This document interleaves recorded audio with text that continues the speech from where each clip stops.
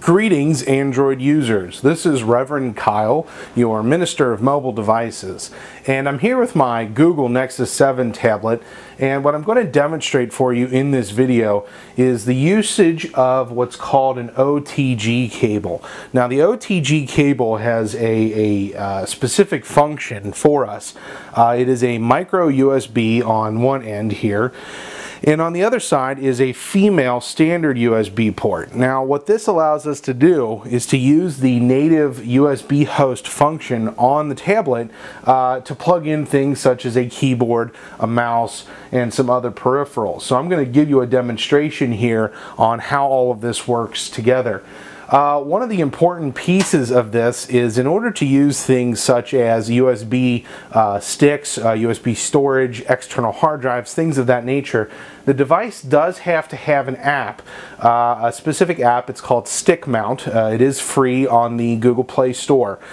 This app requires root access, so if your device is not unlocked and rooted, it would be a good idea to do that before attempting to mount any type of USB devices of a storage nature. Now, in terms of a keyboard and mouse, like I said before, the Android operating system has native capabilities for that.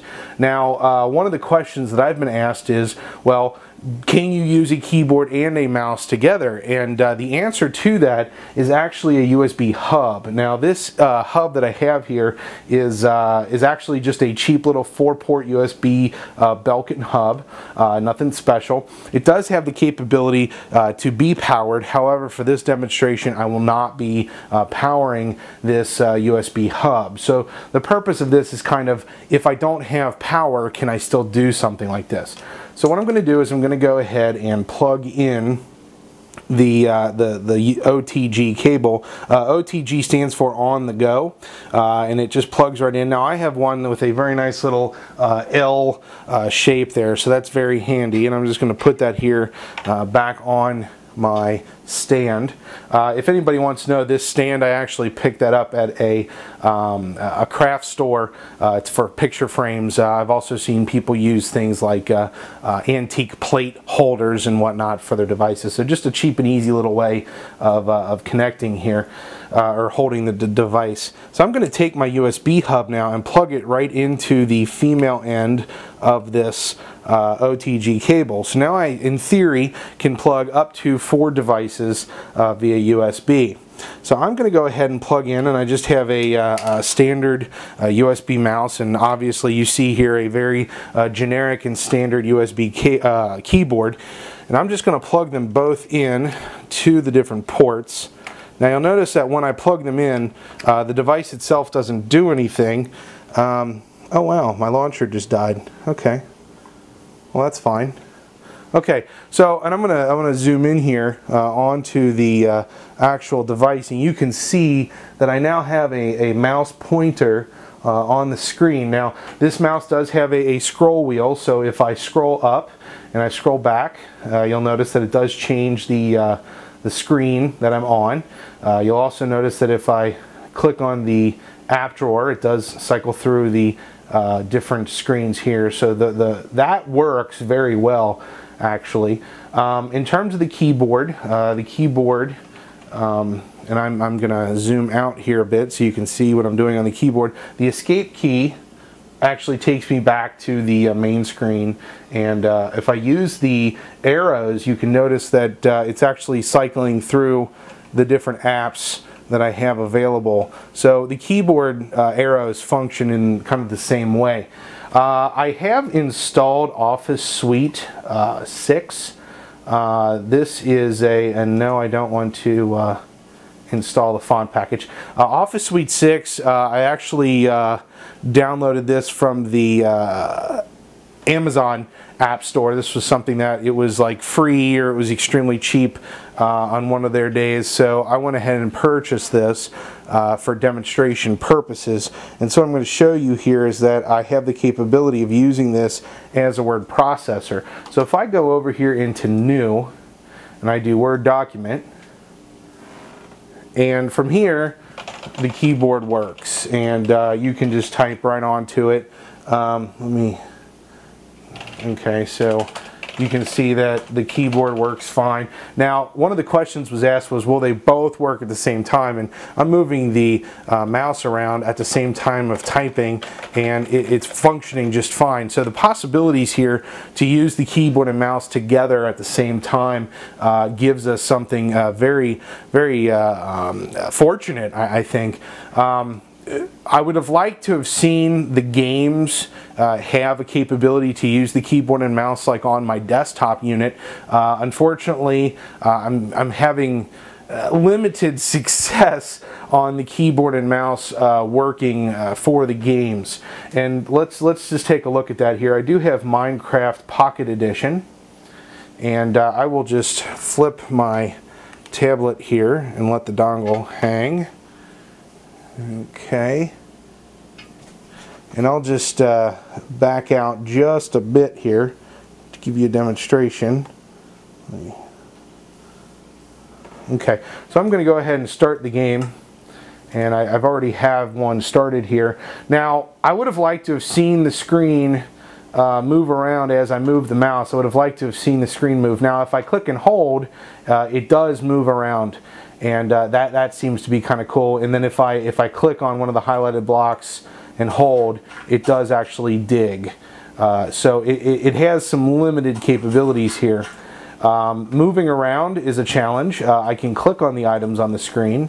So I can click on the on-screen options and move around.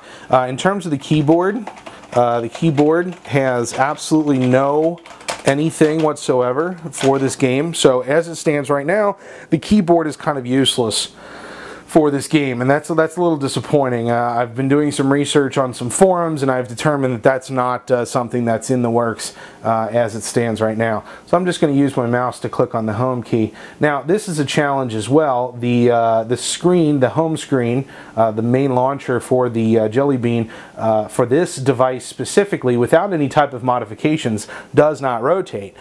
So using the mouse on this, I do have to flip it back upright in order to get that to function. So I am going to go ahead and flip it back upright, and we will move on to USB storage. Now, I have here a USB. It's a SanDisk Cruiser. The reason I picked this one specifically is because the actual word Cruiser down here lights up blue when there is activity on it. So I was using that as kind of a reassurance that it was actually functioning. So I'm going to leave the keyboard and mouse plugged in to the hub, and then I'm going to go ahead and plug this in. Now, before I do want to show you this stick mount app that I have downloaded. It's stick mount version 1.5, and I'll zoom in here a bit to show you. Now, this app is amazing. I absolutely love it. It gives you the ability to mount and unmount these items, and it mounts them in a very Linux fashion, which you would expect with an Android operating system. This device, as it stands right now, is formatted as a FAT32. Actually, yeah, I believe it's FAT32. So this has no problem identifying it. Now, before I actually I've installed this app, and that's fine. That's all you need to do. It's kind of a set it and forget it type of situation. But now that it's there, when I go to plug in the device, and I'll plug it in here and show you, you'll notice the Cruiser lights up, and now it says stick mount searching, and it actually mounts the device under the SD card USB storage. So if you go in and look at it, for example, in ES File Explorer, and again, I'm using the mouse here. Oh, it seems to recall what I was doing last, and we'll get back to the videos here. Okay, so in ES File Explorer, I have a folder, and it's called USB Storage, and it's off here to the right. This actually represents the drive, and like I said, the drive again is lit up, so you can see that the cruiser is lit up and the keyboard and mouse are still functioning. So I'm going to go into USB storage, and I'm going to go into SDA1, which is how it's mounted, and again this is reminiscent of Linux environments when items are mounted. So when I double click it, it comes up, and here are the items that are on the screen. I have personally purchased the 8GB Nexus 7, and one of the challenges of having an 8GB is that technically you only have about 6GB free, and so putting a lot of media on it, that's why this whole process is so appealing of having the USB storage capabilities, is that in essence you could carry around an SD card, or I'm sorry, a USB stick, and use it as your external storage for your media. And I'll give you an example here of how this works out.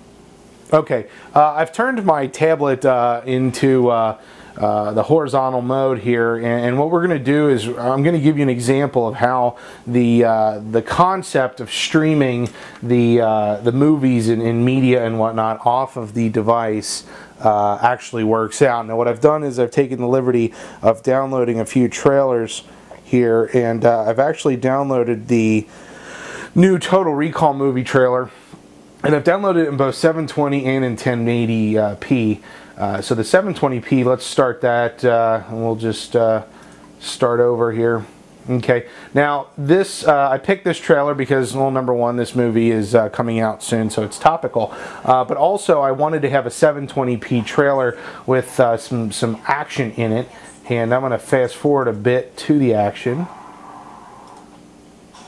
Okay, so there's a lot of really fast acting action right here, and you can see that streaming off of the, and it is streaming off of the media card here. The light's on, so it is working. It's handling this like a champ. The 720p is coming off of this thing in amazing fashion. So let's stop this here, and we'll go back. And now we also have a 1080p.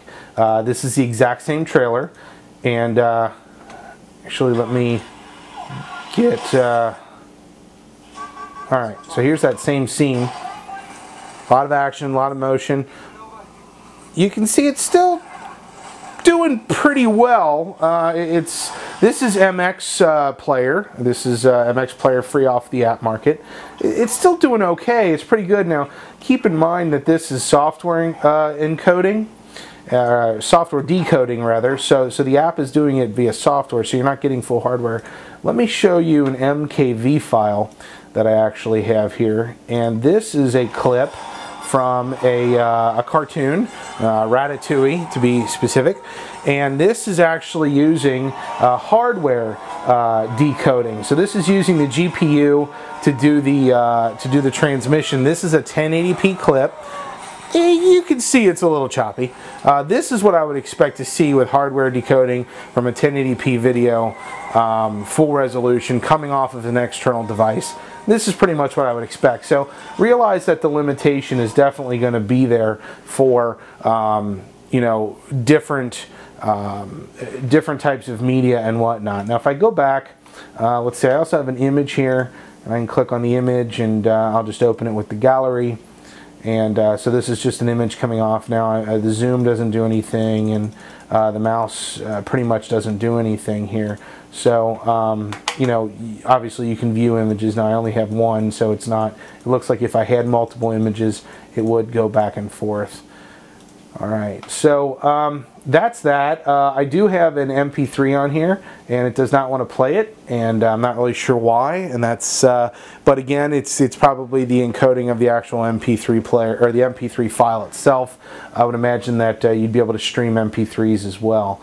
Right-clicking on items do give you the option for copy and paste and whatnot, so that's kind of cool. Matter of fact, I'm going to copy that MP3 file, and I'm going to go back up.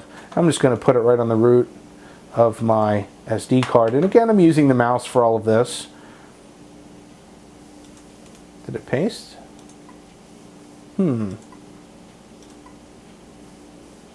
Ongoing.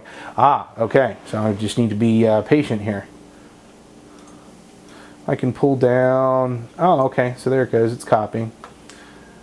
All right, so let's see, what else can we look at? Now, another question that was brought up in terms of this whole scenario is, I do have a card reader here. It does function just the same as a multi-card reader, SD and compact flash, obviously you saw that.